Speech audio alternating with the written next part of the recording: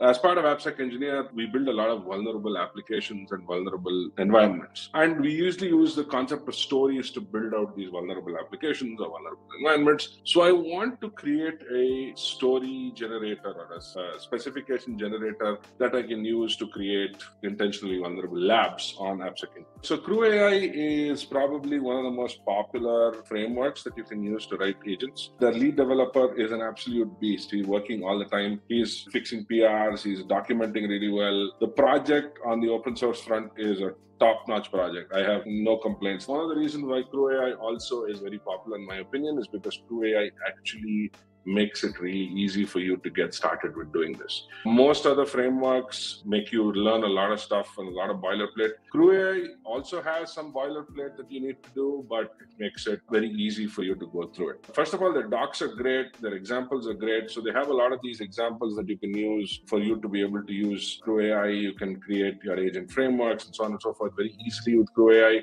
I personally like it a lot, and I started using this quite extensively. I've used this in a couple of production use cases as well. The reason why CrewAI also, I think, works really well is because, one, it integrates almost seamlessly into the LangChain ecosystem. LangChain is basically a library or a set of libraries that can help you simplify your programming or your writing code with LLMs or writing integrations on top of LLMs. With LangChain, you can build out tools, which is basically things that you can interact with other APIs for, which you can use function calling and interact with other APIs for. You can talk to different LLMs. You can also use LangChain for retrieval augmented generation use cases where you want to be able to load a custom knowledge base into some kind of a vector database, and then we use that to actually do similarity searches or vector searches, whatever it is that you want to do.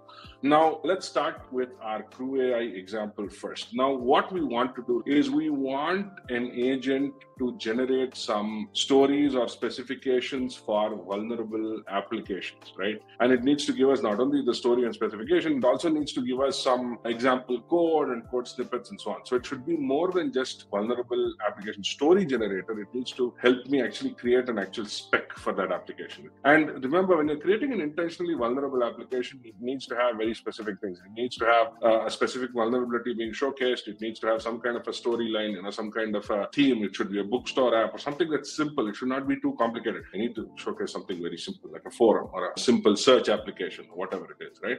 So that's what I want to do, and I want to generate this using an agent framework. The reason I choose to use an agent framework is simply because I can program different agents or different assistants to do this job, and they will hopefully be able to help me get the job done. So that's basically what I want to do here.